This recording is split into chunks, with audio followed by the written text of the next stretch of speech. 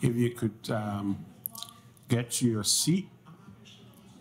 We've had a really wonderful session already today, a series of 3 sessions. The good news is this is the final session, and we're going to do our best to get you out of here. There are going to be 3 presentations, and we're followed by a 30-minute panel discussion. And Rex and I are going to do our best, and we promise to get you out on time. The first presentation would be given by Vanessa Hiratsuka. She's from the Center for Human Development at the University of Alaska, Anchorage. She has extensive experience in the ethical, social, and legal implications of genomics research and precision medicine, especially in indigenous populations. So we're really delighted when she agreed to give this first talk, which is on American Indian, Alaska Native community engagement preferences and tribal code requirements. Vanessa, over to you.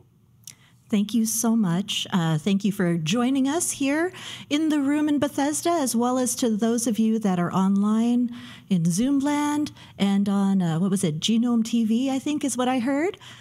Sounds so cute, that name. I'd like to say thank you so much for having me here and allowing me to amplify the voices of the Alaska Native American Indian peoples that I've been working with and what they've been saying about genomic medicine, about precision medicine, about genetic testing. I come to you from Anchorage, Alaska, where I am now with the University of Alaska Anchorage, have been for the past 3 years. Before that, I was community-based and placed. I was a senior researcher at South Central Foundation, a tribally owned and managed healthcare system. And what I'll be talking with you about today is largely from that time, as well as some of the work that I've been doing along with others at the Center for the Ethics of Indigenous Genomic Research. My pronouns are she, her, hers. And just a visual description for those of you that may not be able to see as well as others.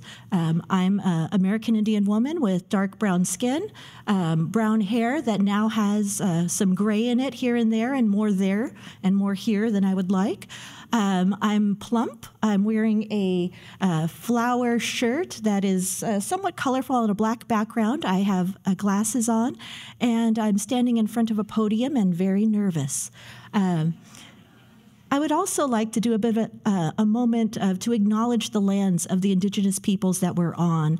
I will massacre the names of the peoples because I'm not from these peoples, and I don't think I've met anybody from these groups either, which is a shame and also part of the historic trauma that indigenous peoples have as part of our history. But I would like to acknowledge the Anacostan and the Piscataway people whose lands we're on here now.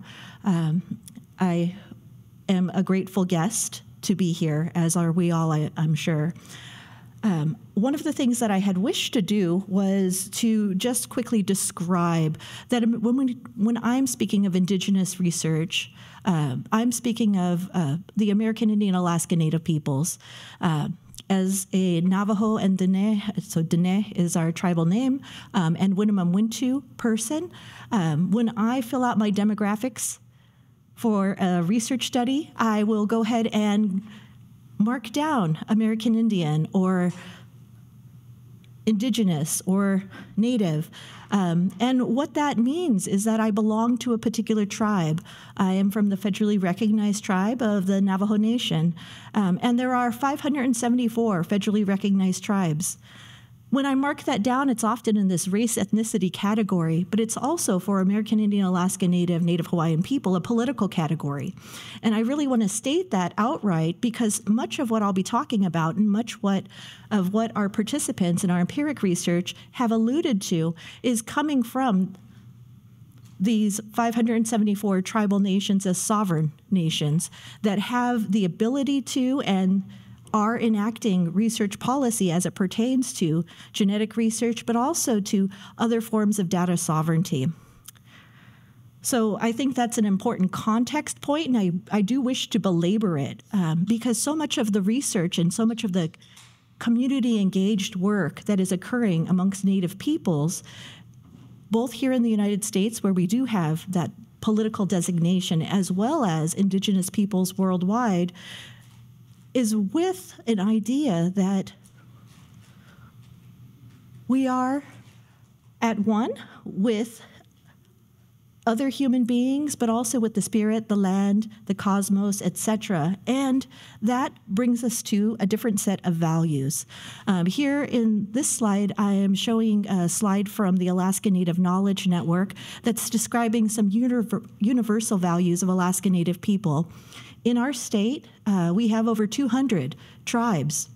And like any group of 200 groups of people, it's hard to find universal stuff, but this group did, and I think it's important to contextualize when we're talking about peoples that we talk about the values for which they hold. And some of what I'll be covering, to use some of this language that I realize many of you are using other forms of language in the way of our technical terminology as it pertains to genetics, genomics, and precision medicine. And you may be a little bit less inclined to your humanities. And so let me just give you a reminder about a few of the things that that you might have forgotten or just put aside since, freshman year of undergrad. So I'll be speaking today about terms that are reflective of ontology, the nature of reality and of what really exists. Epistemology, relationship between the knower and what is known. Axiology, what we value. And of course, methodology, those strategies that we use to determine, to justify the construct of a specific type of knowledge. And I'll just say it outright, the methodologies, those methods that I use in my research are both post-positive types of methods, the scientific method, but I also utilize and employ within my research, because it's of and for Indigenous people, Indigenous research methods. And all of this is to say that these methods, these paradigms, are grounded in the principles of relation, respect, reciprocity, responsibility, resistance, resilience, resurgence, restoration, and reparation. All are words that you can use when you're doing categories. But also very important principles, particularly to Indigenous peoples.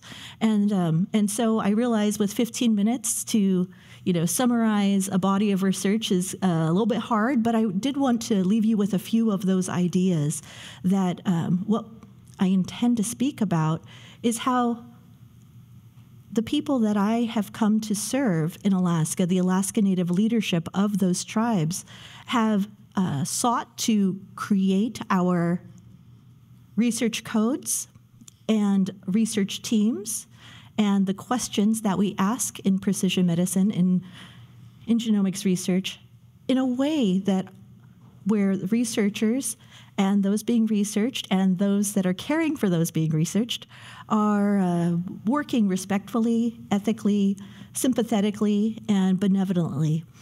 And I say that because the way that those terms and what's elevated ethically is determined by the culture there. And that's why I wanted to show terminology of universal values there in English, even though they come to us in other languages. So again, for those of you that are not living in the world of social engagement and community engagement, I had wished to put forward a broad definition of community engagement, the process of working collaboratively to proactively seek out community values, concerns, and aspirations. And I deliberately use those words. Proactive is what we've been asked from our tribal leaders in the Anchorage area to work on. So when there is a concept of a research project, that ought to be brought forward and under discussion. And under discussion with whom, I think, is probably the question that many of us would ask next.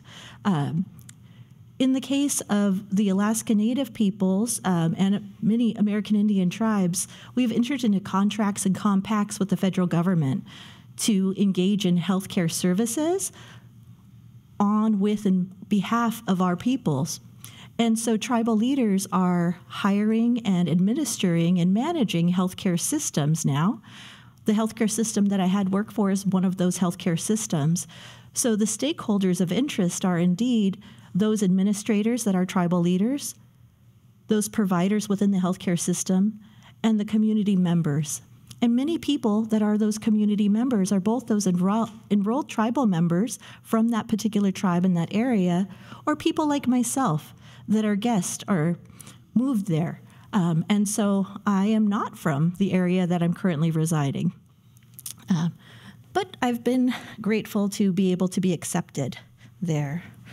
Some of the terms that we'll be discussing today are listed here, and I just wanted to say that these terms are influenced by community members. And again, when I say community members, I'm thinking of not just the everyday person walking around, but also the people that are wearing special badges when you go into the clinical health system as different forms of providers and support staff, as well as those leaders that have hired those providers and support staff. In the health system that I worked in, we were called customer owners to further acknowledge that power relationship, not just a patient, but a customer owner, a person that owns the healthcare system and is also receiving services from it. So our community context is influenced by the hopes and expectations, but also by financial resources, by job and family expectations, and by the broader social context of which we will hear more on. And when we talk about participation, I like to reflect on a little thing that's from 1969, but it holds true now. And this is the ladder of participation that Sherry Arneston had presented in a journal article back in 69 in the Journal of the American Planning Association. And I don't know about y'all that are in the room. I think those of you that are on Zoom and in Genome TV can see it a lot better. But here on the ladder, the bottom rung of the ladder is there's point 1, manipulation, point 2, therapy, and those two rungs are considered by Arneston non-participation, areas where it's not exactly participation in the engagement process. And then moving towards number 3, informing, number 4, consultation, and number 5, placation. All 3 of these are described as tokenism. And then area 6, partnership, 7, delegated power, and 8, citizen control. And those are referencing citizen power. And I ask you to, consider thinking in these different areas as you're thinking about community engagement. If you define that community engagement as engagement of primary care providers or of another stakeholder group, I tend to think of this across stakeholder groups and triangulate between those various groups that I had mentioned. But this is just something I put forward to you. If you haven't seen it and haven't engaged with it or haven't engaged with it in a while, it's a handy way of thinking about participation and in aspects of engagement. So in brief, how do we do engagement? And I think, again, this is about something that's been mentioned several times. It's that forming of trust. And for the work that I've been encouraged to do and required to do by our tribal leadership via tribal codes, it's been to have active engagement of various stakeholder types in all phases of the project. I know during lunch I was just talking, and we were talking about who it is that I work with, and now I'm at the university and I don't work with students. I work with community members. Now the work that I do is with individuals in the disabilities community broadly. Prior to that, I would do work with various members of the Indigenous community as co-researchers, developing those research skills and training. So when we talk about active participation, in our tribal codes, we speak of conceptualization of the project as an area for active participation, the conduct of the project, both in the way of how we manage the process of research, how we manage resources themselves, and by that I mean money, and how we manage conflict.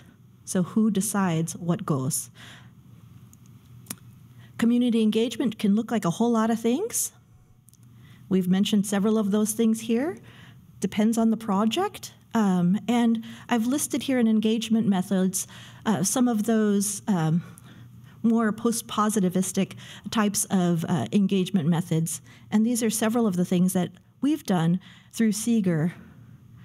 Some of the work that I've been participating in this century has been around biobanking that's owned and managed by Alaska Native people through the Alaska Area Specimen Bank. And then that led to additional work that was through an R01, looking at community-engaged research methods around precision medicine, where we had conducted multiple public deliberations in a variety of different tribal settings.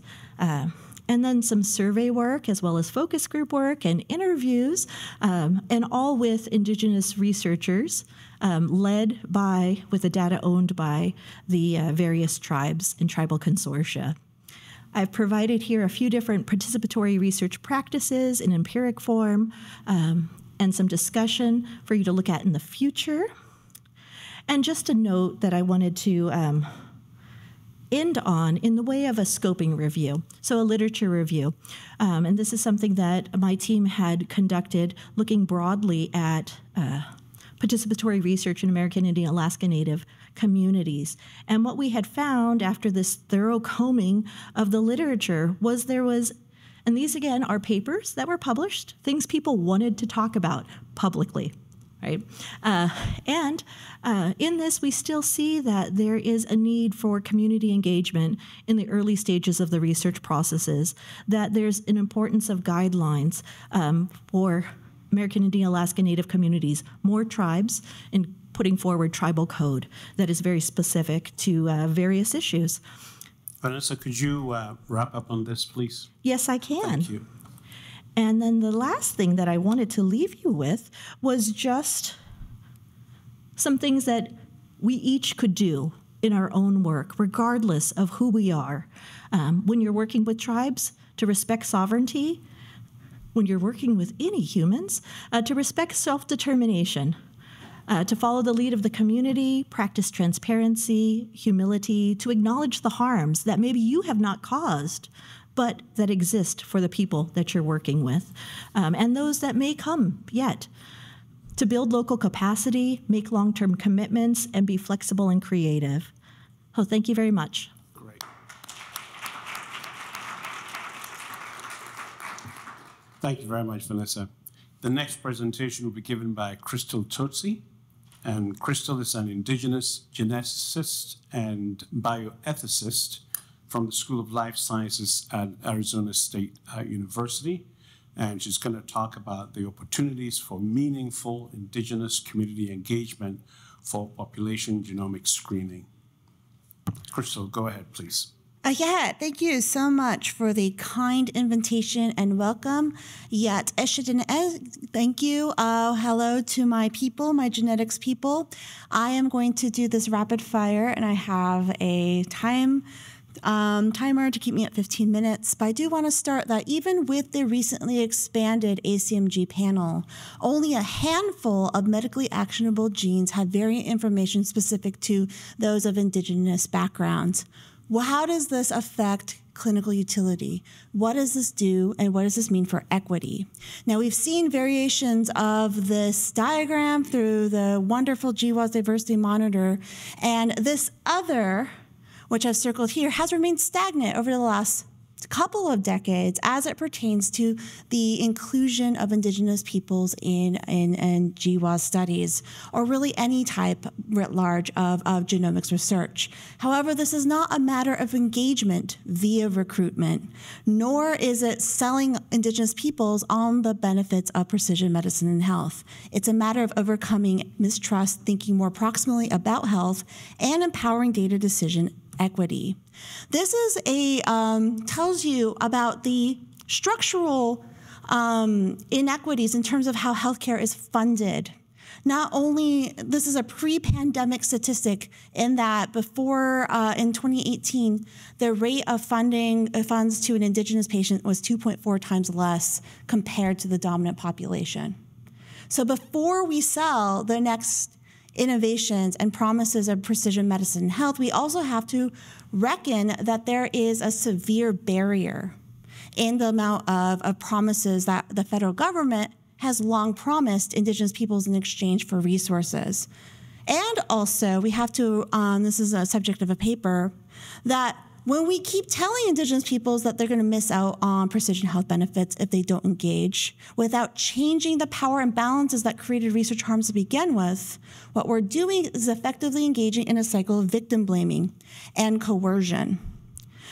I also want to say that simply dropping clinical genetic tests into our communities is not going to solve the health equity problem. This is just a general clinical pathway of care for most rural tribal patients that want to seek genetic testing. In this case, an Indigenous patient has to be referred out by their IHS provider, often located 100+ miles away, which means that they're taking time off of work. They are driving, if they can find a car, pay for gas, get to a hotel, pay for several nights in that hotel just to see a provider, sometimes appointments several months down the road. Of question, of course, is whether or not there's a genetic counselor that's available to contextualize clinical genetic test results.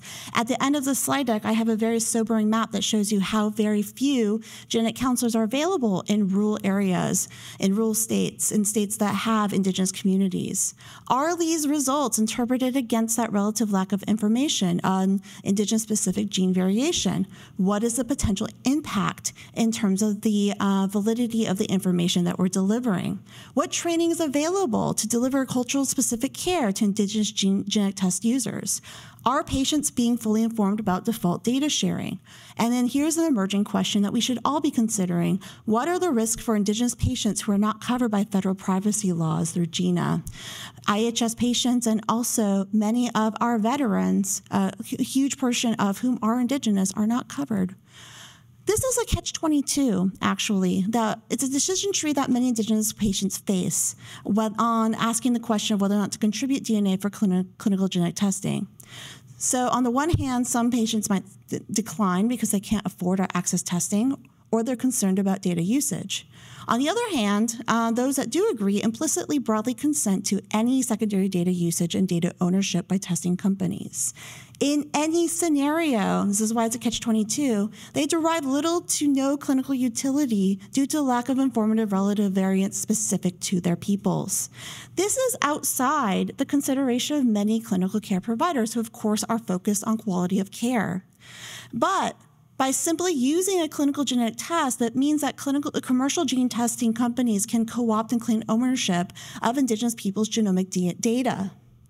This is something we don't talk about enough, that this data will be deposited into public data sets like ClinVar, even if patients know to ask to opt out of data sharing due to tribal data sovereignty rules, they don't have this option.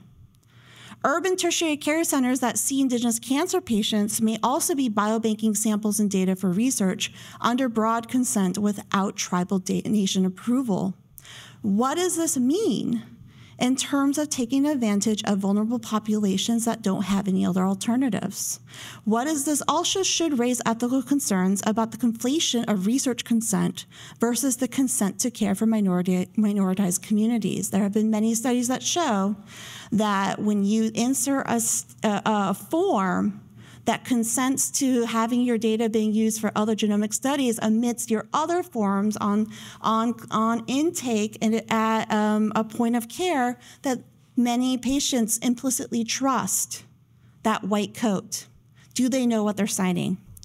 On that topic of equity, this is something that commercial companies have told me as a co-founder of an Indigenous-led biological and data repository called the Native Biodata Consortium.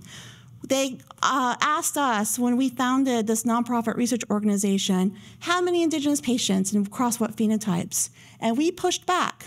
Why don't you use our people's data and our DNA to study conditions that specifically impact us? And of this, we had a list of childhood conditions and metabolic conditions and what you all as a dominant population would call rare variants. And we were told this by every single company, that it's not profit generative to use our people's DNA to create therapeutics that specifically impact us. So recruiting more people into data sets is not going to solve the health equity issue. Dropping genetic tests in our communities is not going to solve this issue. Using the word democratize is a false synonym for equity. When it's a system that's going to benefit most, it's going to continue to disenfranchise us as Indigenous peoples. So this is something to consider when you're writing that next grant call. There are issues in terms of using population descriptors. Like all processes of gene flow and drift, Indigenous peoples have had long-standing systems of kinship and relationality that are not mediated by blood, such as marrying into neighboring tribes and also adoption. And our clanship systems acknowledge this heterogeneous background under unified identity. Diné people, the Navajo people, before contact had over 400 clans. Many of these acknowledge that we acquired people from Pueblo individuals, Acoma people, Zuni peoples, Mexican people, nation peoples. Yet it wasn't until 1934 that the Wheeler-Howard Act was stamped upon us, imposed these racially defined population groups meant to define us and dilute our rights to these resources. But these ended up getting conflated under these eugenic notions of race. And it's a dialogue that we are constantly in consideration, and I'll bring that up in a moment. But it's very interesting because of the few data sets that are out there, these are from Indigenous groups with completely distinct genetic and cultural histories from our own. From those disempowered groups that probably are not even recognized by their own colonial governments in Mexico and further south in Central and South America, and yet these are the available data sets, with sometimes as few as 30 Indigenous individuals meant to impute something, make some inferential statement about U.S. Indigenous peoples. I don't have to tell you about some of the issues with using PCAs for principal components analyses for admixed populations. For Native Americans, we are often left out because our analyses on our small data sets necessitate a different type of small statistical sampling procedures that are incongruent with standard QA/QC pipelines. Or worse, for people that don't understand how unique our 574 plus federally recognized tribes in the US are, we get lumped into the same category, which doesn't benefit anyone. It also reifies assumptions of biological purity. When we are looking to recruit least admixed Indigenous peoples, we are also ignoring the real-life lived experience of other Indigenous peoples in regions like the Southeast and East of individuals that have had more contact and more recent colonial settler history. It also ignores real contributions of inequities due to social and structural determinants of health. We need to rethink one person, one tribe, because we often are categorized as one tribal affiliation. Again, our populations are not stagnant, and not even since 1934. We do a disservice when we default to colonial definitions of indigeneity, do not acknowledge that peoples can belong to multiple tribes, and we do poor science. This is something that I am so grateful for, and thank you for funding this recent NASM report. One thing that I am loving is this move away from genetic ancestry to genetic similarity. This type of logical move is something that I think should make transparent some of those statistical inferences that are irrelevant sometimes for our Indigenous communities. But in terms of how community members feel about genomics research and data sharing, this is actually something that was a topic of my own research recently, because we often default to tribal leader-to-leader conversations, forgetting, of course, that leaders are elected officials.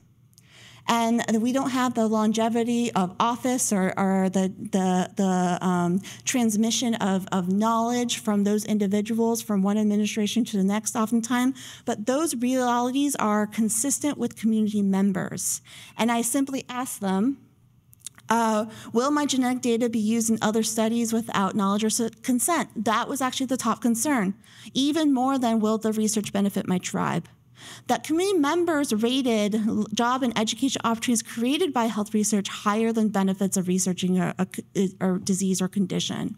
And this is because we think in terms of 7 generations. We think 7 generations out. We're not thinking about our own generations. In terms of thinking about this pathway of innovation, we also need to think about all the other dimensions of equity to include data decision equity. And this is a NASM article report on which I was a committee member. Krystal, could you please finish on this, please? Yes, thank you. So we are now thinking about using AI and machine learning approaches through blockchain federated learning to advance data consenting and data sharing, creating our own portals that advance on group consent and broad consent through dynamic consent, thinking about metadata labeling for the labels on repositories that we don't own. But we're also thinking about building bioeconomies that are structured at all these different levels of policy and governance. We also have to ask what happens to Indigenous peoples outside of federally recognized territories. And I just ask that when we're thinking about equity, that we're also thinking about benefit equity as well as decision-making equity on top of engagement equity. Yeah, thank you so much. Great.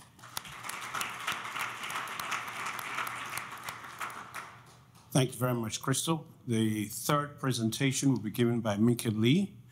Minnkyong is the Deputy Chief Engagement Officer for the NIH All of Us Research Program.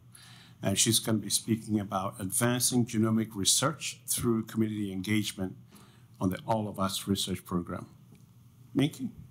Thank you. Good afternoon, everyone. Thank you for the opportunity to participate today. I've been hearing a lot of different perspectives, and I love the discussion, the active discussion going on. I'll try to address some of the points where all of us was mentioned today, and where I think all of us could provide some insight into best practices in community engagement. So the All of Us Research Program launched in 2018 nationally with the mission to accelerate health research and medical breakthroughs, enabling individualized prevention, treatment, and care for all of us. And we aim to do this by nurturing partnerships with at least 1 million or more participants who reflect the true diversity of the United States, which we've been hearing about a lot today.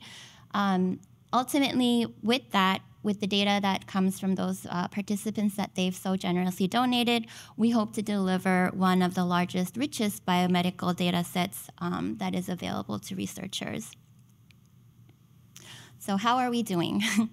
As of last week, we have reached over 500,000, so 500,000 participants who have consented to the program, consented to sharing their EHR, and also completed initial steps of the program, which includes a basic survey and also providing their physical measurements and biospecimen, either blood or saliva. Over 728,000 participants have created an account, so enrolled and consented to the program, and we have over 400,000 EHR connected to the database in our platform. And then diversity-wise, we are also doing pretty well. While the All of Us Research Program is not solely a genomic study, with the numbers that we have currently, it does make us one of the most diverse genomic studies so far. We have over 80% of participants self-identifying as coming from underrepresented communities in biomedical research. Our program defines those by both age, race and ethnicity, geography, if you're rural, or access to healthcare, disability status, sexual orientation and gender identity, and educational and social income as well. And then by race and ethnicity, we are almost at 50% by the information provided by participants. And the main contributor to how we reach this diversity really goes back to the program's intentionality from the very beginning. I was lucky enough to have been a part of the program as part of the Division of Engagement before national launch, and I can contest that we had funded and we had selected and funded inaugural community engagement partners even before we enrolled our very first participant into the program. So we began with the Asian Health Coalition, PrideNet at Stanford University, the National Alliance for Hispanic Health, 50 Forward in Nashville, Tennessee, and Delta Research and Educational Foundation. Each had a specific community that they worked with. And since then, we have not only continued those 5 partnerships, but we've also expanded our engagement ecosystem to now include 18 nationally funded community partners. If you count all of the sub-awardees through the different partners, we have over 150 partners across the country. And we know that the messenger matters, especially when you are engaging these diverse communities. So we have grassroots local organizations as well as national and regional organizations, again, conducting various outreach and engagement activities across the country. And as with the expansion, we were very mindful of certain gaps and needs and priorities of the program. When these partners go out and do their work, we work with them within this framework that we've developed over the years. And in our program, we define engagement as bidirectional relationships, the development of those relationships, and also maintaining those trusted relationships. Often our work begins with outreach and awareness, again, focusing on fostering trust with those participants, potential participants, and community members. We build upon those activities and go into education and increasing access to the program, which I'll speak a little bit to in a few slides. We focus on engagement activities that can ultimately lead to enrollment and retention in the program, but also, again, focusing on maintaining those trusted relationships with the community members and participants. For participants who have enrolled into the program, we really approach them as true partners. We have several community members who have identified participant representatives into the program. We have a panel of participant ambassadors and also participant partners who are serving in various program governance committees. So I know earlier we had talked about co-creation. Prior to the inception of the program, there were 17 community engagement studios across the country. One of them was with urban American Indian, Alaskan Native communities. And those community engagement studio sessions really fed into the development of the program protocol, and we've had participant ambassadors serve on the very first steering committee meetings as well. So we are very big on co-creation and co-development. As an ultimate outcome of all of this engagement, we do focus on knowledge mobilization, where either it's the data or the research outcomes that come from participants. We want this to go back to either the participants directly or the communities that they have come from, so that this benefits their communities in the end. So from here, I wanted to share some best practices that I think have worked great for our program, and hope that other studies can benefit as well. An example that worked from the beginning is really having those partners at the table. So these partners not only go out into the communities and conduct outreach and engagement as our trusted messengers and liaisons in those communities, but they are also at the table at the program level, where they are co-creating and co-developing with us. PrideNet is a great example, where even, again, before the launch of the program, in developing those basic survey questions, the questions that collected information about gender identity or a sexual orientation, sex assigned at birth, PrideNet worked with us as a co-developer and helped us revise those questions and really perfect them for the participant that we were hoping to engage. Our more recent partnership with American Association on Health and Disability, we worked with them to develop disability-related questions in the basic survey last year, which went out, and those have been helping us collect disability UBR metrics. And then also, we worked with AHD on a communications toolkit. For example of how fast our program works to really implement feedback from these community partners.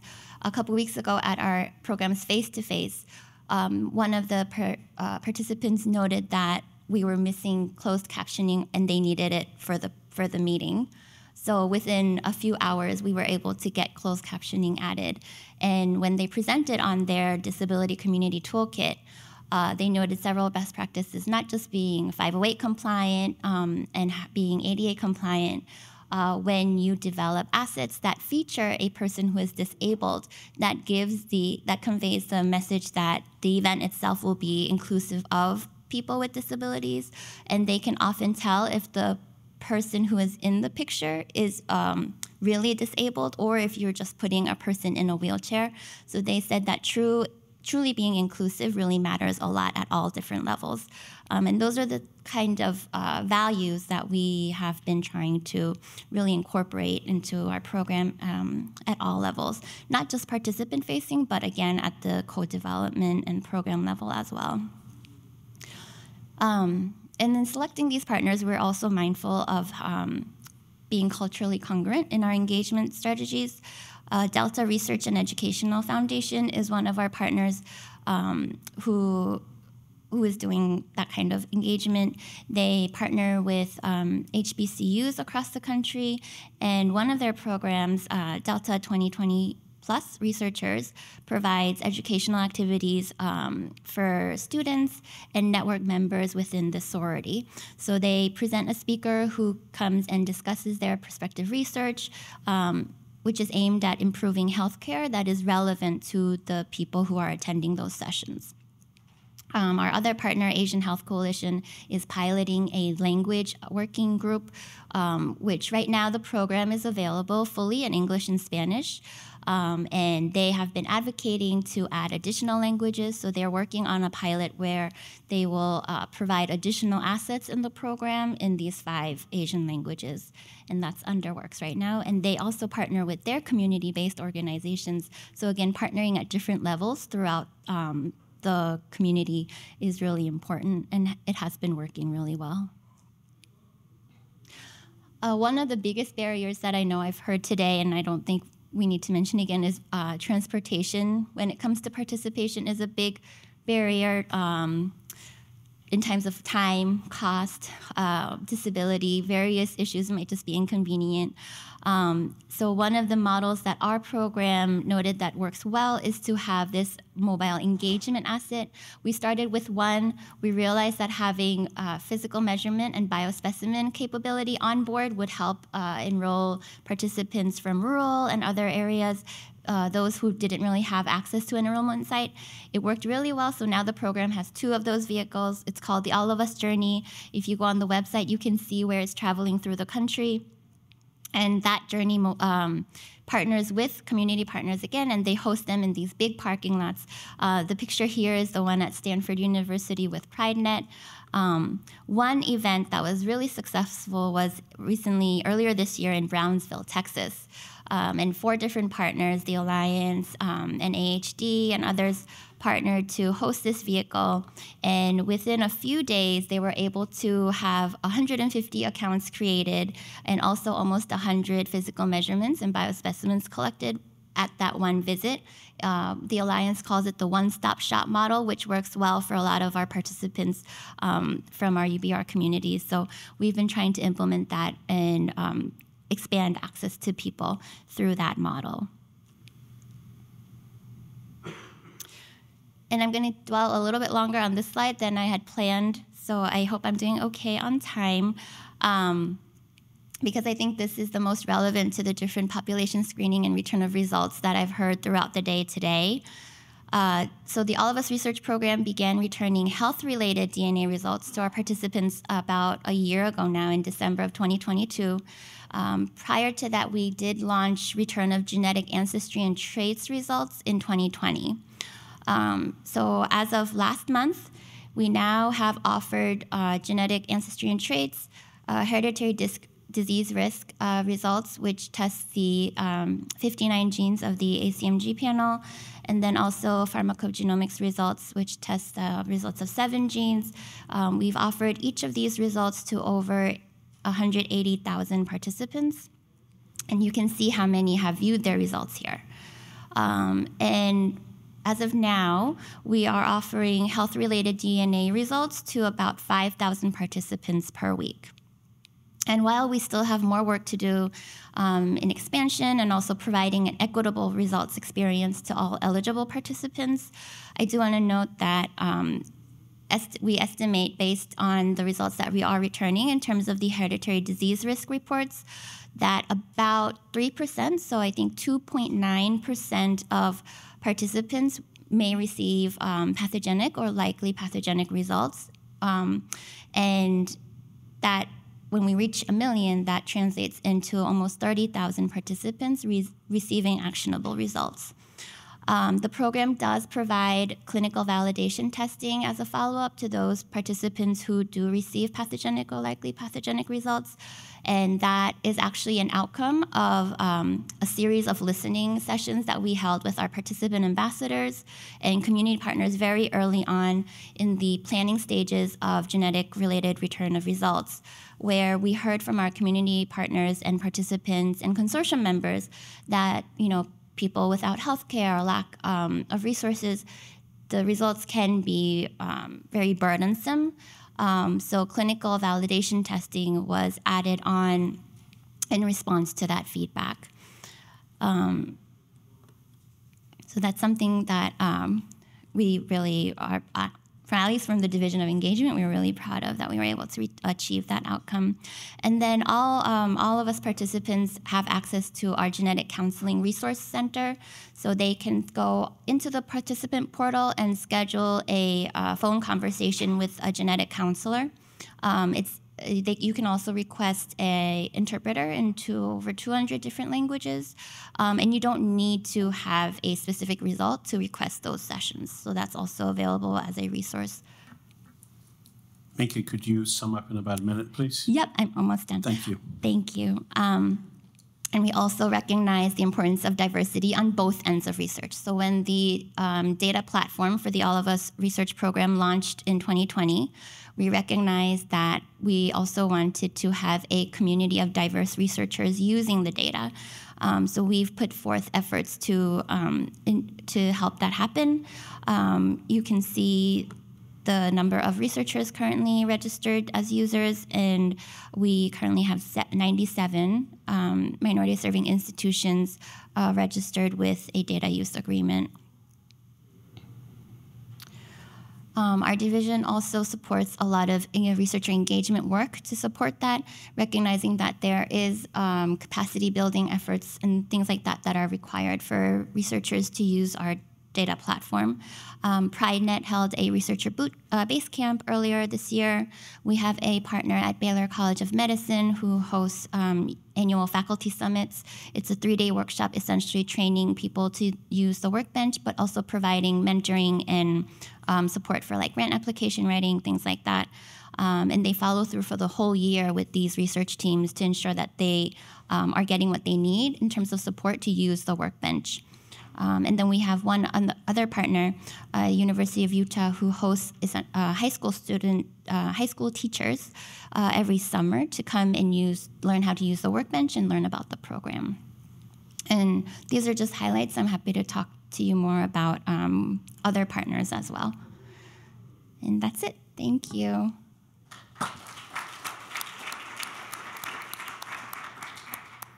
Thank you very much, Minnkyong. We're now going to move directly to our panel session, and I'll call on my twin brother, Rex, to take it away. Thanks, twin brother. So we've heard 3 really interesting presentations, and I want to make sure everybody writes down the questions that they have relative to these 3 presentations, because we will be including them in the discussion after we have the panel. And I did want to recognize, actually, that the title is fairly uninspired for this panel, and so I want to thank Caitlin for suggesting a potential alternative title. Too late to get into the booklet, of course, but Beyond Actionability, discussing the who, what, when, and why of expanding population screening to new conditions. So maybe that's a better title for us to think about going forward. So I would invite our 4 panelists, who are Caitlin Allen, Ned Calonge, Jessica Hunter, and Bob McNellis, to go up to the front, where we're going to actually use the panel chairs that have been there all day long. And what we're going to do is we've asked each of the panelists to, in 2 to 3 minutes, and we're going to try to keep them to that, to just make an opening comment about how they think about expanding population screening to new conditions, and I should say also to new communities. And we'll start with Caitlin and just go in alphabetical order. And then once we've had the initial comments, then we'll have an opportunity for some discussion about the points that emerge from that. And then we'll open it up to the floor and the folks online. So, Caitlin? Thank you. So we at Medical University of South Carolina have recently, as of 2021, November 2021, implemented a population-wide genomic screening program. And as I mentioned earlier, this was a decision that we ultimately made was that we would do this as a research protocol as opposed to clinical care. And our goal is to enroll 100,000 individuals into the program. And we're at 35,000 participants so far over the course of about 2 years. We do whole exome sequencing, and we are working with Helix as our laboratory partner. So they're CLIA certified, and all of the results for this program are returned into the EHR, and we also provide free genetic counseling for all positive individuals. So I'm saying that to just kind of lay the groundwork for where we are and how I'll let you know kind of how we got there, and to Rex's point about future expansion. So currently, we're looking at, or we're screening all adults in South Carolina. We are doing this, we're returning tier 1 conditions, and hereditary breast and ovarian cancer, Lynch syndrome, and familial hypocholesterolemia. And we did this, made this decision as an institution because these were well-vetted CDC tier 1 conditions. They're considered actionable, all the reasons we've sort of talked about today, but that was something that leadership felt comfortable with, moving forward with the CDC tier 1 conditions as our package. And then considerations that we had early on are a lot of what we have been talking about today. So ensuring that participants are understanding their findings, both positive and negative results. We're really trying to make sure that we're able to connect individuals to clinical care and being able to then ultimately track those downstream clinical outcomes. So future expansion that we have in mind but have not done are actually thinking about pediatric populations and potentially expanding to provide this type of free screening service for our pediatric population, prioritizing more rare conditions. We're also thinking about and actively expanding in the pharmacogenomic space, and so returning results for genes that are associated with our priorities as far as pharmacogenomics goes, as well as returning secondary findings, in particular APOL1, PKD1, PKD2. And part of the reasons for focusing on those particular genes is because of our state's sociodemographic and sort of health concerns with kidney disease, morbidity, as well as disparities in that space. And then I think other considerations as we're thinking about expanding are that we have this under a research protocol, which is great in a lot of ways. That allows for us to recontact individuals who've participated, but we ultimately would need to reconsent them to provide them with additional findings. And then we're also thinking about just what the right combination of considerations are for expanding and looking at ClinGen guidance to help us think through that. Thanks, Caitlin. Next, we can move to Ned. Do you want to give your introductory comment? Hi. So I have kind of three things to talk about: EBM old, EBM new, research, and equity. So there are evidence-based medicine methods that have resulted in recommendations for genetic screening on a population-based level. So recognize that the USPSTF does that. Their recommendations are population-based recommendations to be offered to everyone in the groups that are identified for benefit versus harms. And they have one recommendation around genetic screening, which I participated in years ago, and they're re-looking at it even as we talk today, which was BRCA1 and 2. So I think hereditary breast and ovarian cancer screening has a footprint with evidence base behind it, and there was a method that got the task force there. Then the EGAP working group did its work, and from those, I was there as well, we came up with the other tier 2, tier 1 tests, Lynch syndrome and familial hypercholesterolemia. Then I retired from genetics for 12 years. 12 years later, we have 3 conditions in tier 1. And I'm just a little amazed. And so that tells me it's time to rethink about the methodology, to kind of look at what Mike wants to do and look at what Les was talking about and saying, we're not talking about lowering the bar, we're talking about criteria that would help us get the evidence necessary to add additional tier 1 tests when we start to think about population-based screening. So what I heard from Mike and I heard from Les were kind of where the uncertainties are. And can we identify those uncertainties and get a set of tests that are almost ready for prime time?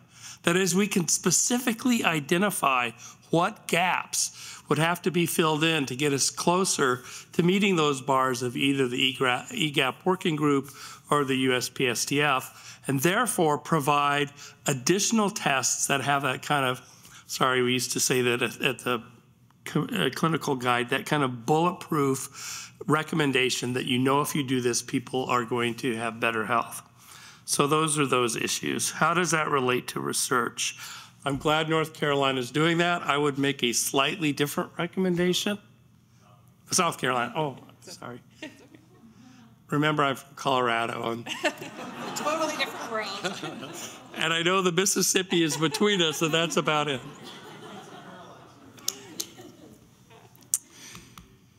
I think the other approach is to think about funding integrated healthcare systems to pilot these. So we do this, well, we don't pay for it, but we do it in newborn screening in order to get considered to be added to the routine uniform screening panel. There has to be a pilot study that's identified at least one case. And CDC maybe pays for that every now and then, and NIH maybe pays for it every now and then.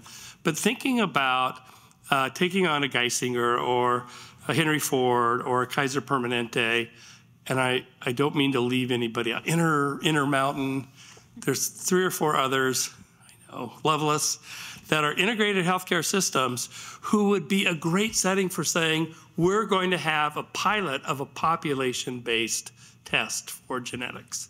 So Terry and Eric's gone, but if you're thinking about things that you could actually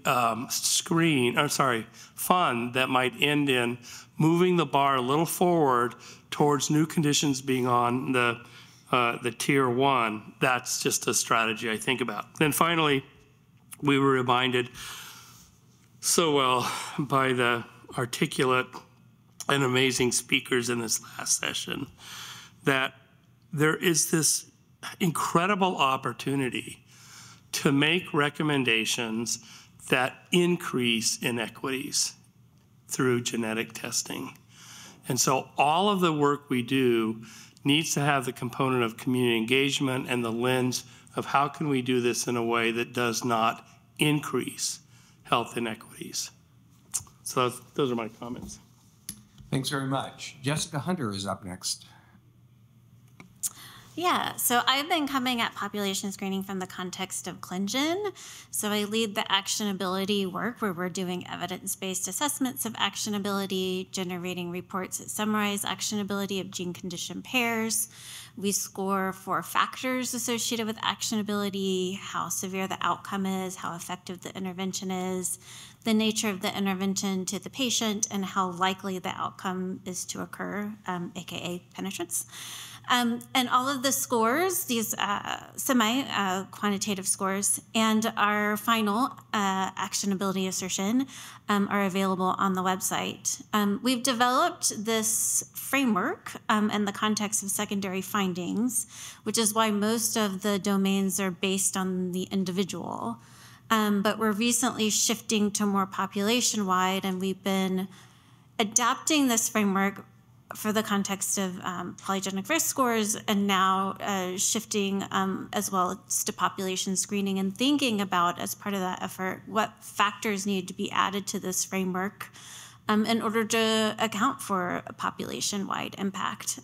Severity, at that point, it's not just severity in the individual, but how impactful is this condition to at the population level, those kinds of things. And so, yeah, we're beginning to think of what factors we need to include in that framework, a lot of which we've learned through the polygenic risk score effort.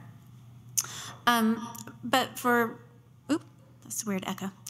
But for community engagement, I will say that we have found this effort to be quite,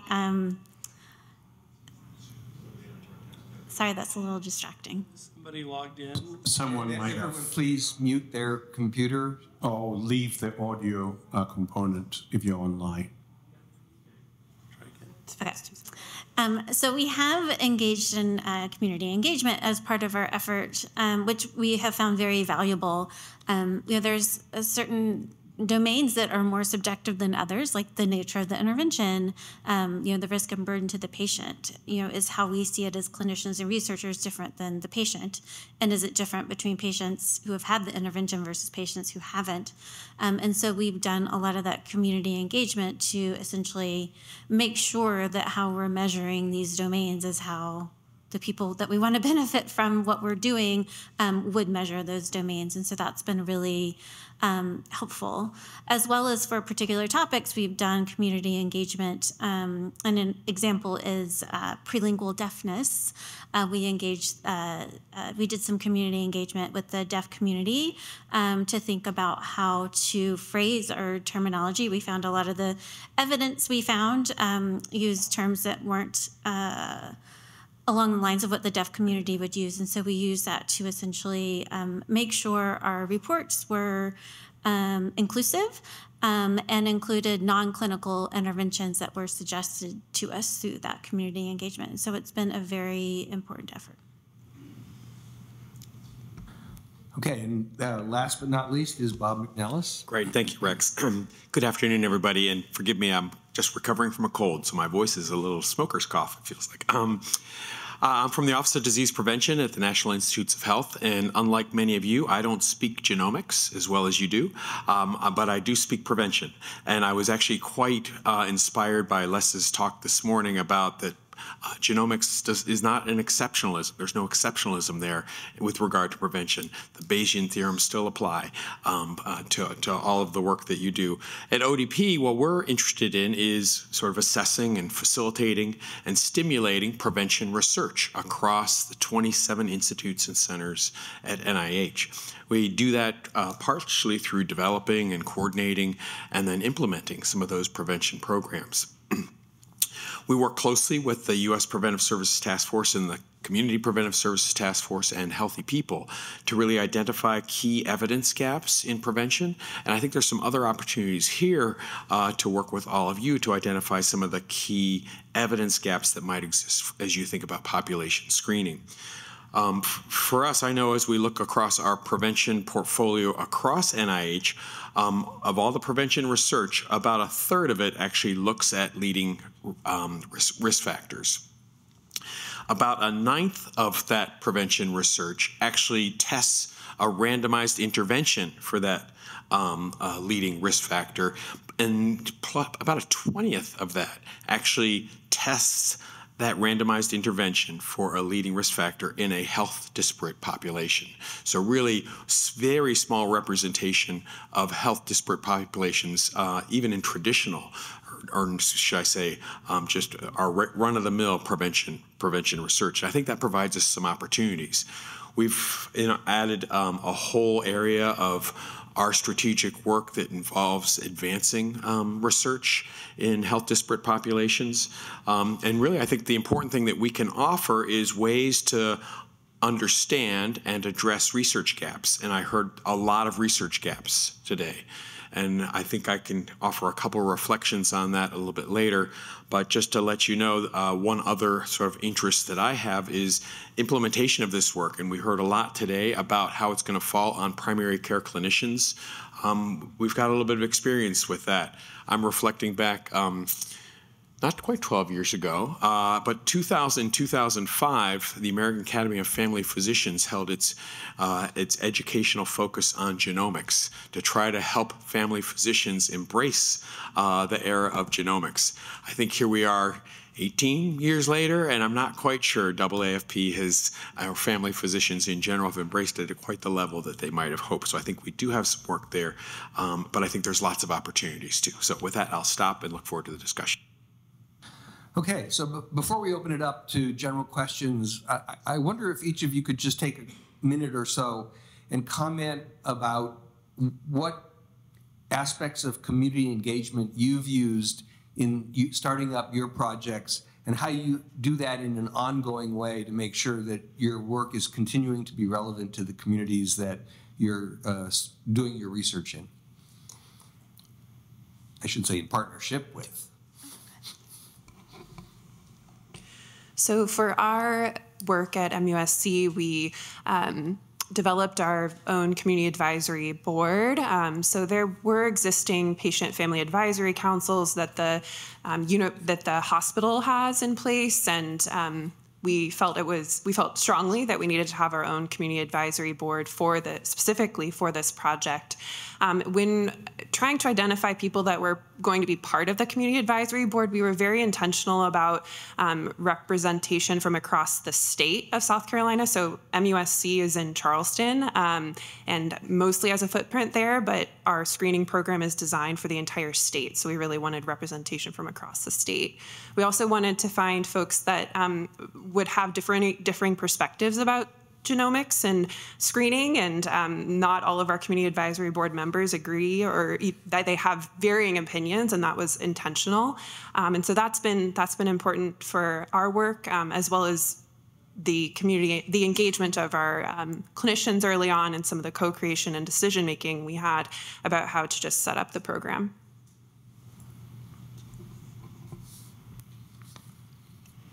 I guess I'll talk from my role with the State Health Department and say that as we put together programs now that are designed to improve delivery of care in historically marginalized communities, we make sure, first of all, that our advisory committee includes a diverse group of individuals with lived experiences beyond that of the people that work in the health department, or those that are members of the white supremacy majority that still makes up our state.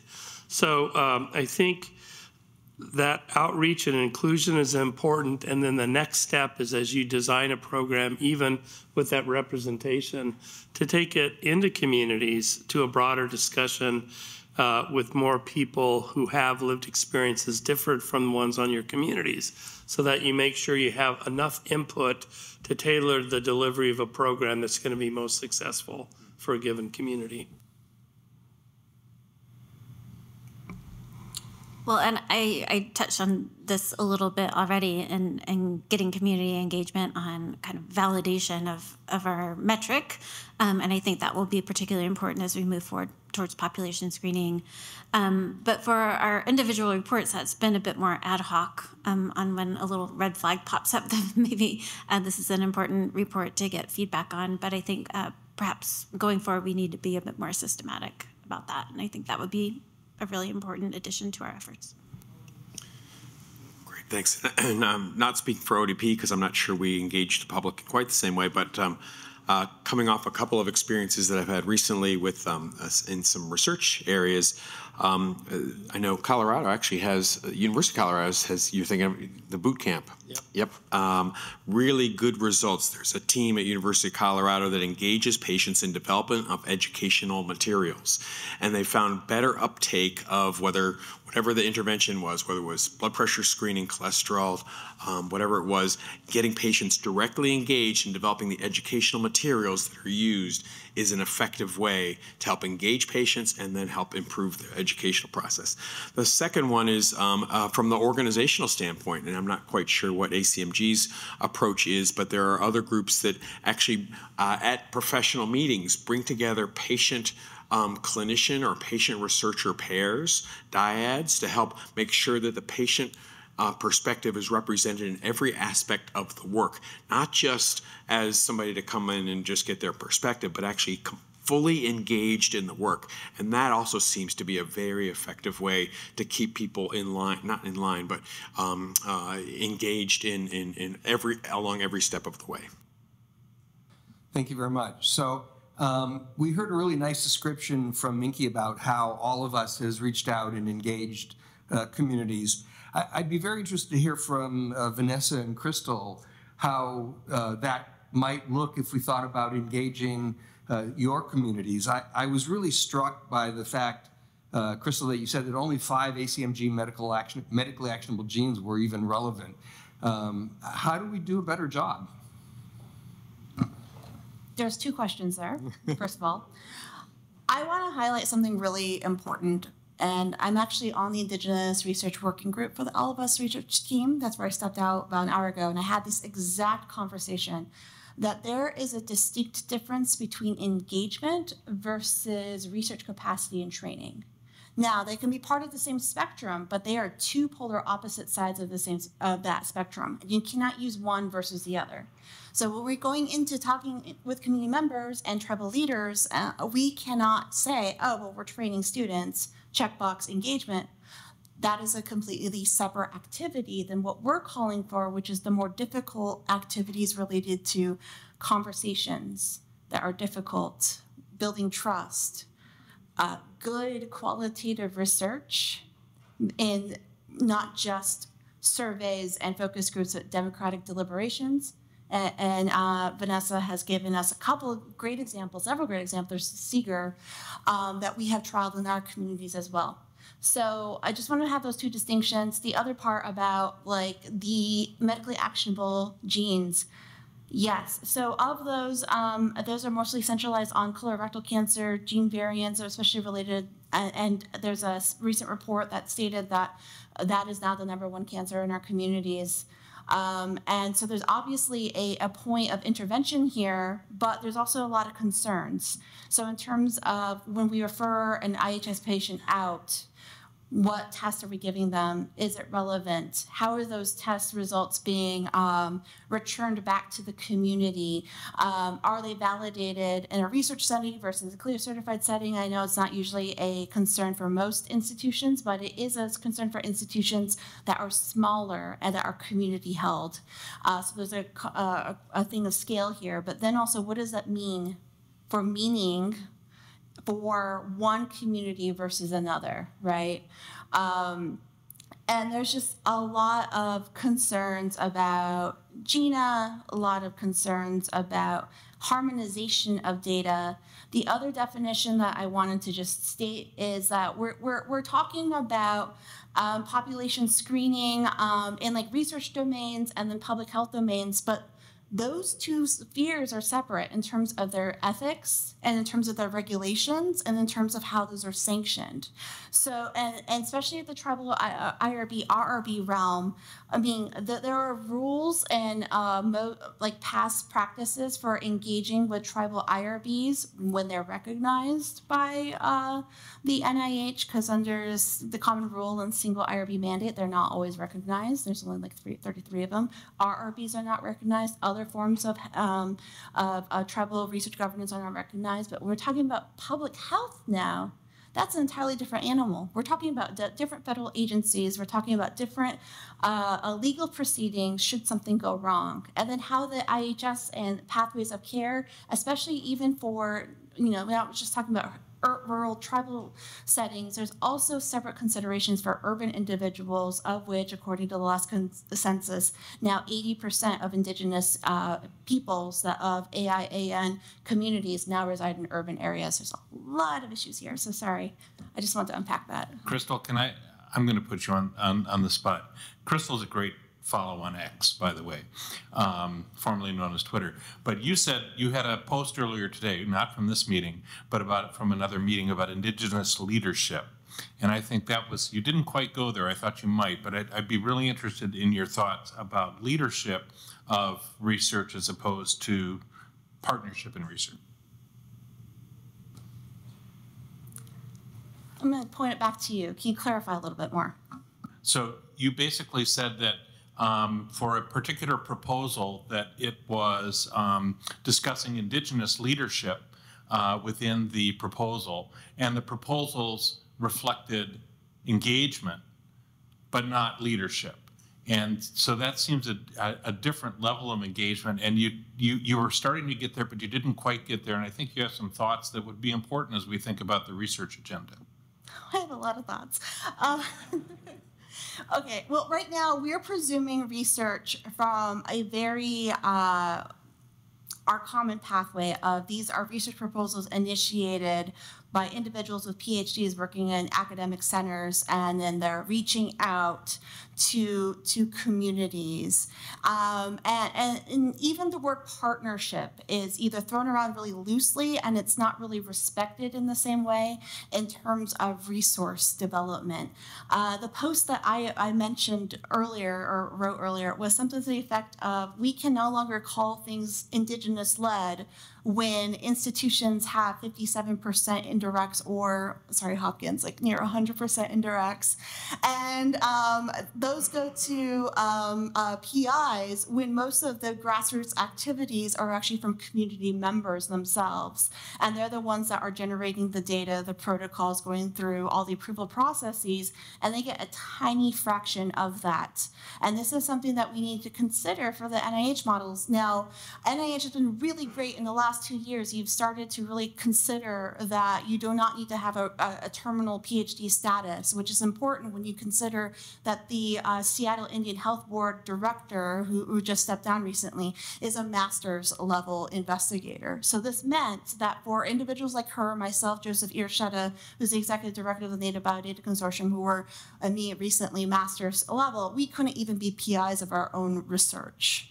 And also, what that meant is, in terms of contracting with universities, we were always having to have our lawyers step in, which we have lawyers, thank God, but that took a long time. And that's the first time, and not the last time I'll say thank God for lawyers. But with the single IRB mandate, which has, and the common rule, which has language about respecting tribal sovereignty, that only means for tribes that have an IRB that has an FWA, which is like a small fraction of the 574 recognized tribes. Of those, then, you could still work with large name institutions that just happen to have institutional standards of refusing to cede review to external IRBs to include tribal IRBs. So, how do we win?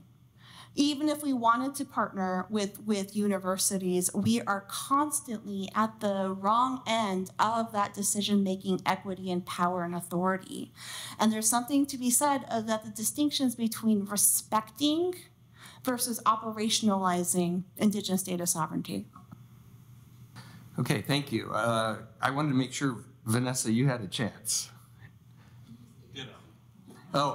Just to ask about the question of what do we need to do a better job? How do we need to think about different ways of thinking? We've heard some great ideas already about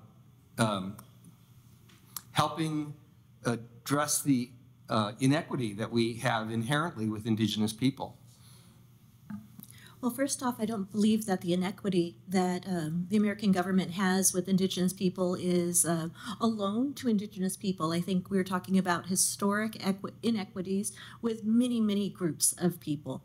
And so there are some concepts that ought to be considered, and which is exactly why I put together that, I highlighted that ladder of collaboration, of engagement.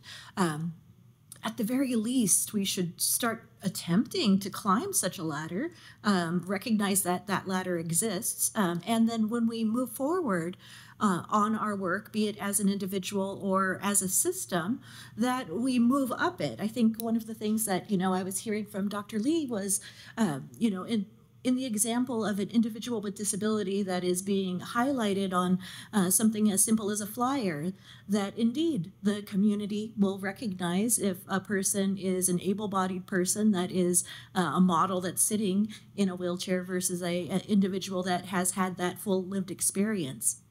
As a for instance, which is a tokenism, right? Straight up. And also the material wealth of being part of the research is not being shared then with a member of the disabilities community, right, as an actor or as a model for that group. Indeed, it also precludes any individual or member of a group, leader, however we wish to say it, from having their voice at that table and being able to describe and discuss what they see as being the face and name and body for such research. So again, I go back to these concepts of participation and really thinking long and hard what it means when we are indeed working with others and what our intentions are, and being very clear and determined in those intentions. Rex, there is a question online that may be relevant to maybe if Vanessa and Krystal could briefly address it. And the question I wanted to know, all of the presentations have significance to oppressed communities that are not federally recognized. So how can the nuances and the experiences that you've mentioned, particularly for American Indian and Alaska Native research experts, and the concern for respect, how can all of these be extended to the other underrepresented minoritized groups and also the ones not federally recognized? Can I just confirm, we got a note that the folks online are not getting sound. Is that still correct? They're getting sound. Okay, thank you. Sorry, George.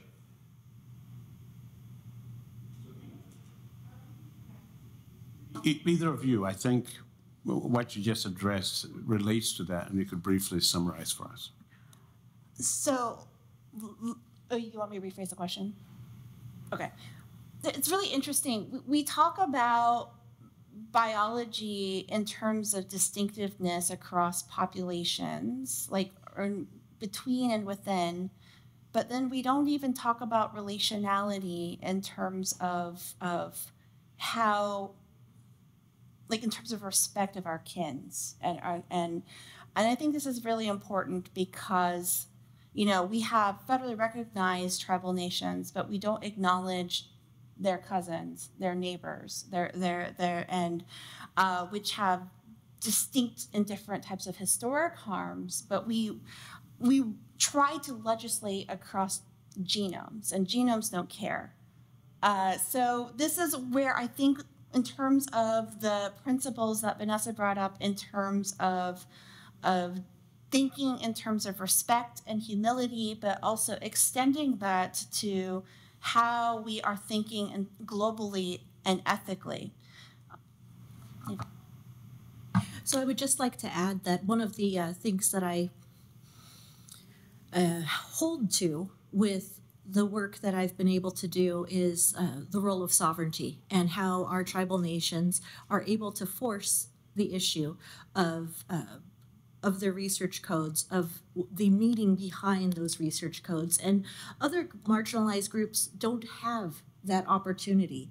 And so it doesn't mean that they don't have similar values, that they don't have similar desires to be included in research, to drive the research, to have power sharing, to be to do so many things, all of those R's that I rattled off earlier. Tribal nations instead have that political authority to engage in tribal consultation, right? one of the things that I had the blessing of being part of was developing the tribal consultation policy for the NIH. That's not something that other marginalized groups get to have because there is no authority to do that. It doesn't mean that there's not the moral imperative for all of us to follow through on such things. And so that's where my mind goes, is that we have a responsibility to our various marginalized communities to inquire in the same manner, be it required or not, when we are engaging and seek to engage in whatever type of work. Even in the absence of a legal, yes. No, that's great. Thank you. So I think we'd like to open it up for broader discussion. So go ahead. So I think one of the kind of underpinnings of dissemination and implementation research is that we wish to make the fruits of research as broadly disseminated as possible. And that's a little bit different than thinking along the lines of basic science research, right? But it's engaging with communities and it's sort of finding ways to make something work, right? And so do you see a difference in the way that engagement should happen? Say, let's say in my state of North Carolina, we do have Native American populations. And, you know, if we wanted to say, let's have a statewide effort to do this genomic screening because we think it's useful, so how do we go about doing that with the patchwork of constituencies that we would want to engage with? It's the best way to do that. Yeah, if I could go ahead and start the response. One of the slides that I glossed over quite quickly as I frantically pushed the forward button was a slide that I had to deal with newborn screening. And in Alaska, one of the secondary additions to newborn screening was in 2003, 2006, somewhere around there, was a CPT1A Arctic variant. And the addition of that variant, as well as materials that were developed for the public, those that had screened positive, those were developed between the state of Alaska as well as the Alaska Tribal Health System, and they were directed to providers of care for Alaska Native people that were within the Alaska Tribal Health System. Alaska Tribal Health System is, again, managed by Alaska Native people and is caring for about 40% of the state population when you look at managed care and clinical care there. Kind of sticky thing there is that the materials are being mailed out when a person has a positive. It's a CD, like a DVD. Hasn't changed in all these years. And it's not something that was, those materials, those patient education materials, hadn't been tested with everyday people that were receiving them, but instead were to inform the providers of care for those individuals.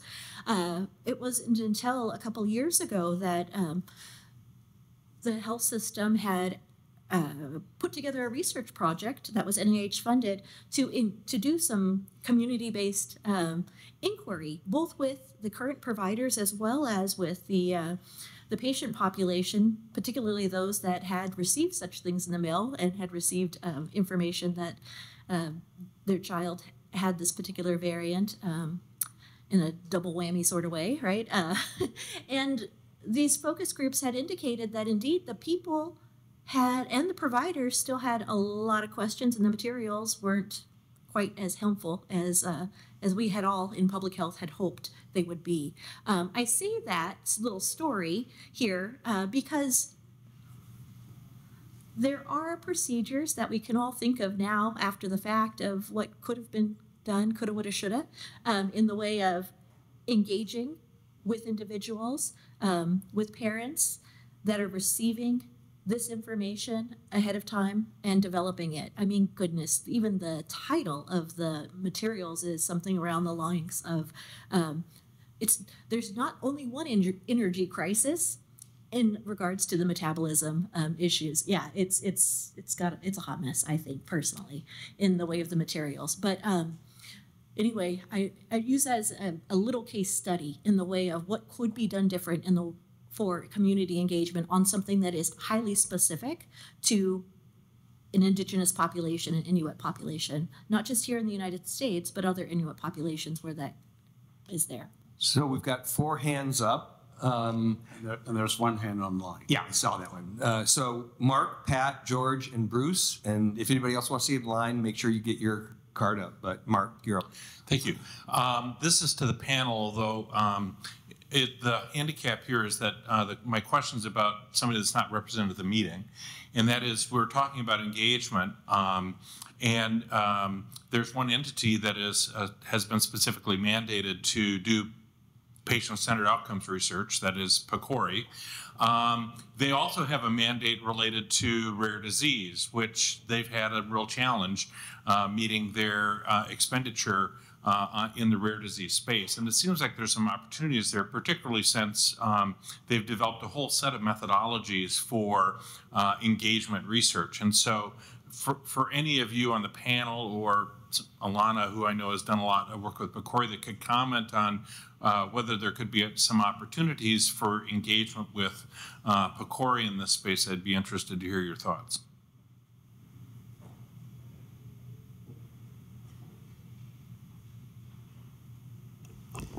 Yes. Yeah, no, it's...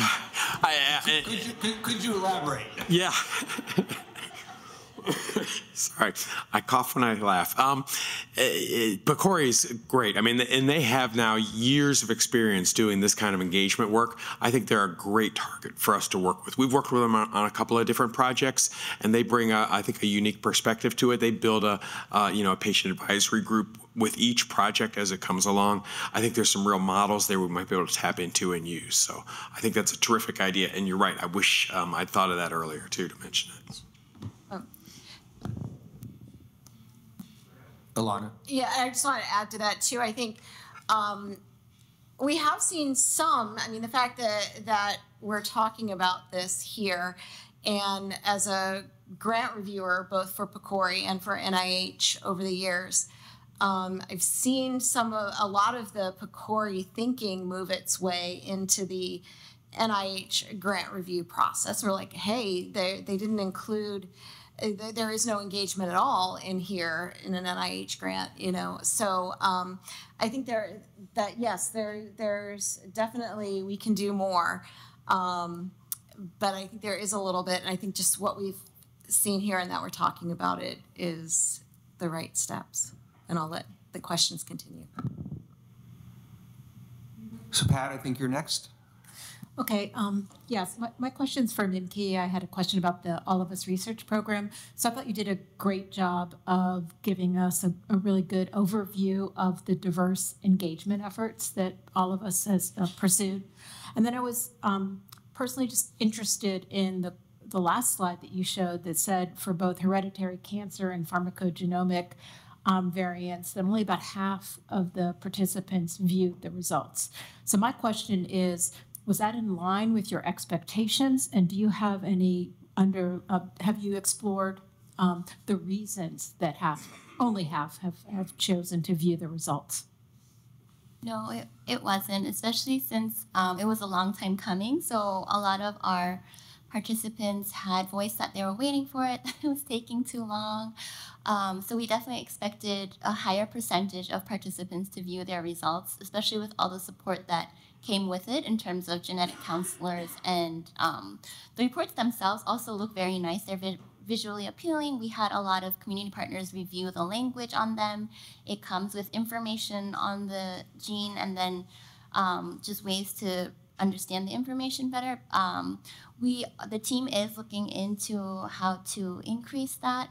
But yeah, right now that's where it seems to be. And for some of the participants, if we anticipate a pathogenic or likely pathogenic, sometimes we do, those are the cases where we do require them to set up a meeting with a counselor in order to receive their results. So that might be an additional threshold in viewing their results. But overall, once they do have a consultation with the counselor, the satisfaction score is very high. It's around 60%.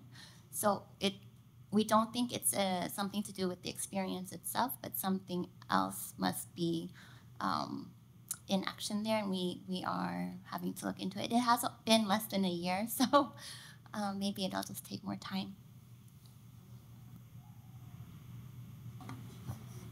I'll just make a quick comment that that percentage is actually higher than people see with biobank return of results.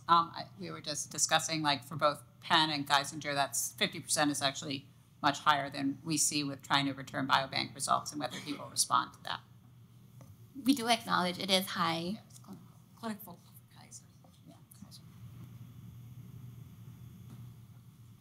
Bruce. Yes, thank you.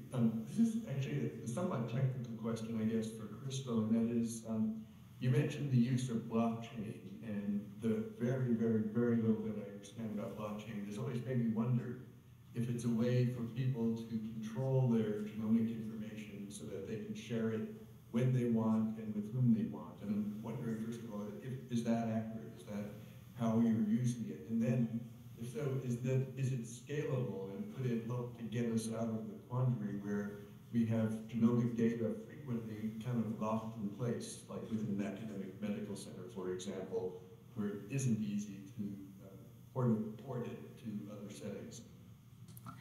Yeah, so blockchaining is more at the infrastructure level, and there's smarter people that work in data systems around the table.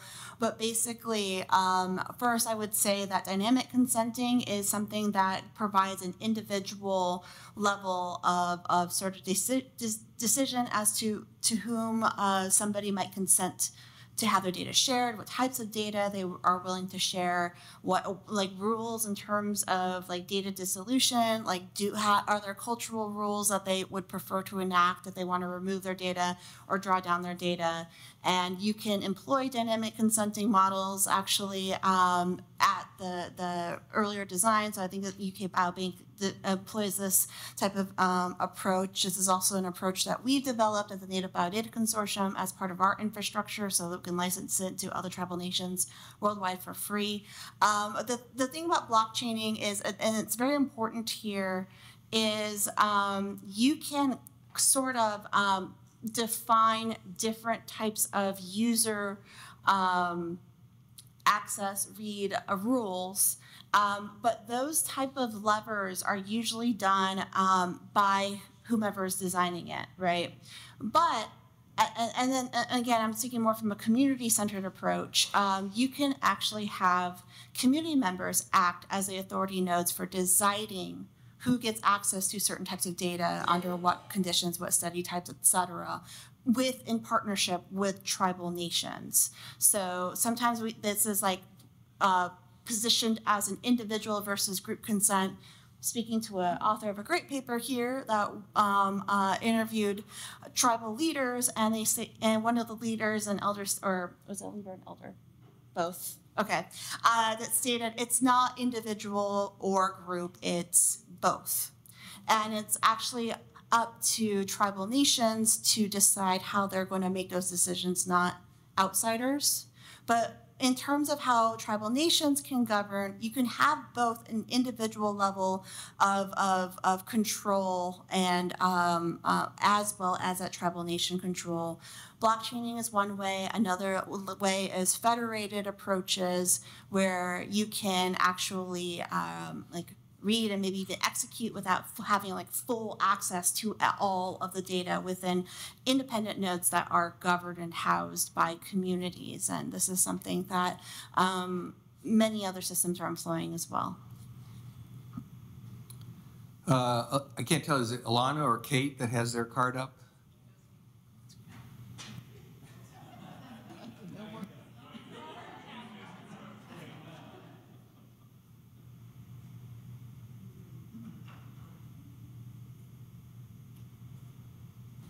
Go ahead. I made my comment earlier that okay. Sorry. That like return of results was just like 50% is pretty high. Chrissy?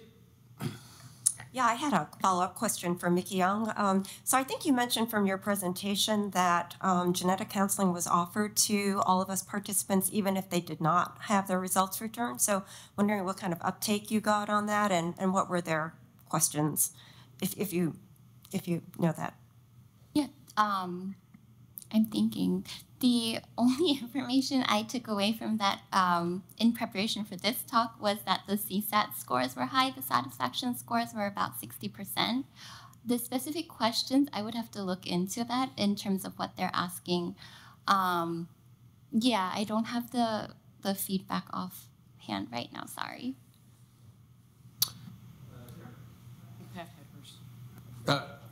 Is that a second question or? No. No. Great. So I wanted to ask Vanessa, you mentioned in the list of things early on in your talk that should be considered. You mentioned thinking proximally about health, and I didn't quite understand what that was. So could you explain what you mean by that? Honestly, I don't know what I meant by that right now. Let me just be honest. I'm not reflecting. I'm not recalling where I had that particular point, so I apologize. It sounded very good. It did. It made great. You know, it's because to me, I might interpret it as the health needs of the community that are primary to the community. But I could put any interpretation. But maybe you know, or you have some thoughts on that. I had that sentence on a couple of my slides. Okay. No, often, and unfortunately, the Human Genome Diversity Project, the 1,000 Genomes Genographic Projects are great unfortunate examples of this, in which researchers would enter into communities promising things like therapeutics, will discover the thing that is causing, for instance, the NIH NADTK made a similar promise to the Otham peoples like in 1965, we're going to treat diabetes, and then leave, not disclosing that maybe it'll take a long time for these interventions to actually be translated back to their health. And meanwhile, community members are wondering what happened, where'd you go with our data. So that's what I meant by thinking more proximally in terms of the promises, messages, engagement, et cetera. George? Thanks. This has really been a terrific session. And as I reflected on the values and the principles that you mentioned, I was reminded of a major principle that we learned as part of the NIH-wide Community Engagement Alliance, particularly during the COVID era, was the issue of trust. And we think we know when trust is enriched or when trust is eroded, but from a research perspective and in your experiences, do you have objective ways of assessing trustworthiness? I mean, we definitely want to be trustworthy and we want to do everything possible to get there, but how do you measure that? And what have you found useful from a research perspective in answering questions about trust? If I might go first, within, let's say, the organization that I had worked for, South Central Foundation, there was a research requirement that researchers were to put forward their concept in a concept proposal, a one-pager. So they could submit, let's say, their specific aims page, as well as a cover page saying this is what my intention is and why we think that we'd like to partner with this agency, and here are the outcomes of interest and the procedures that might be used, again, very broadly. I would say presence or absence even of the request is an indicator of trust. We had many researchers that once they discovered that that was a requirement, pre-approval, they were out. Not interested in participating, not interested in partnering. So just again, presence or absence to engage in a process that's community-led would be a very low bar, one might think, but it's an indicator. There's an emerging field of equity metrics. We keep talking about equity, how do we measure it? That's actually a very interesting question. Some of this is rooted in health economics. I have a concern that health economics is really short-term and also may substantiate systems that are incongruent with actual community health, but that is a starting point.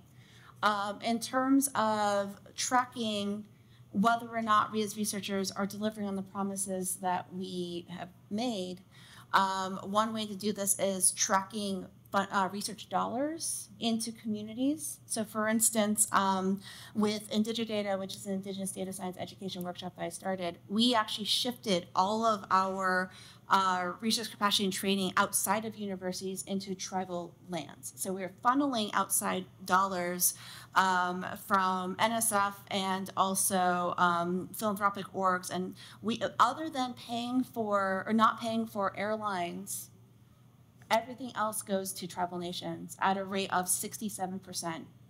That is something that we is like above the standard of other types of training opportunities that have federal sponsorship in some form.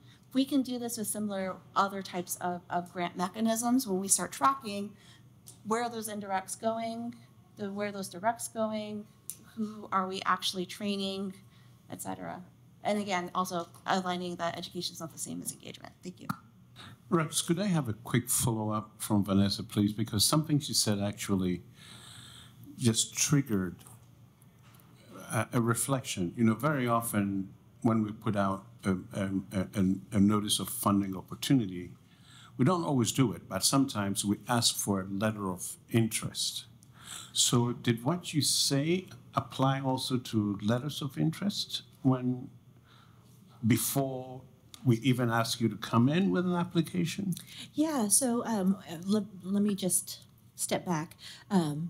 The process that I was engaged in with the tribal leadership of South Central Foundation, which gets their tribal authority from the Cook Inlet region, began with a concept proposal phase. And then if approved, the researcher and their team would, and this was also true of those of us that were embedded within this health system. So it wasn't they do that and we do something else. No, every single researcher, student as well, would complete the concept proposal phase that goes all the way to the board of directors. If approved, then the person would move forward in partnership to develop a full proposal. And then after that had been written and approved, that full proposal would go back through a full process. Now, once everything was in hand, in the way of this is what the engagement would look like, this is what our recruitment flyers and materials would look like, these are our research team members, ad nauseum, this, on and on, these are the actual measures. Then at that point, then that's when there would be a suggestion of moving forward with funding application. So again, this is a really detailed manner in which engagement would occur, where there would be a hand, and this is how that group had chosen to have a hand in the development of the research question, the processes, the et cetera, and embedding that information within the healthcare system. All right, well, thank you, everybody. This has been a terrific session. Appreciate both all of the panelists and the presenters, as well as the questions. And I feel like I need to summarize it, but at great peril here, because there's so much to be talking about. But first and foremost, I think one of the most important things I heard is the importance of building trust with the communities that you work with. Second, I think I heard, we use the word engagement a lot, but that engagement's not enough. We really need, building on trust, but we need to really think about true co-creation from the beginning of the project. I also heard that I think we need to recognize the need to have a different view of what community leadership means, because the community may not always have the same educational opportunities and the same socioeconomic opportunities that the traditional academic community does. So I think that's something that was important. I also heard the importance of recognizing marginalized communities that are not only marginalized, but don't even have a voice at the table, which some are fortunate enough to have. And so I think we've heard the need in the context today that we really do have a lot of work to do in terms of thinking about making sure our databases include all participants, all humans, and make sure that we have a commitment to doing that. And I think I will stop there, but I'm sure, George, do you have anything else you'd like to add to that? Not a whole lot, Rex. I think you did a terrific job. Only to highlight the importance of the principles and the values and the terms that Vanessa mentioned. I think trust is in there. But the second thing was also many of the challenges that traditionally in our NIH funding we haven't paid attention to in working with community partners or working with, I think it's a little different for sovereign entities, but really rethink how we fund and how we support particularly small community-based organizations and small partners. And I think the final thing I wrote was paying attention to the power imbalances. We may not think of them that way, but we have our structures and we go through with our structures, but they may really reflect serious power imbalances that go against meaningful community engagement. But this has really been a truly rich dialogue. So thank you all. Thank you all. And I will just say, I think all of us that work with participants in general, regardless of where they come from, should put a copy of that ladder on in front of our desks. Great. So thank you very much to everyone. Let's give them a round of applause. And thank you very much for sticking it out to the bitter end here of today. We have tomorrow, and we'll start it at 9 o'clock with the session, 8:30 with breakfast. No, I'm so sorry. So this is why I have my friends here. Yes, so 8 for breakfast, 8:30 for the session. Thank you very much. Goodbye.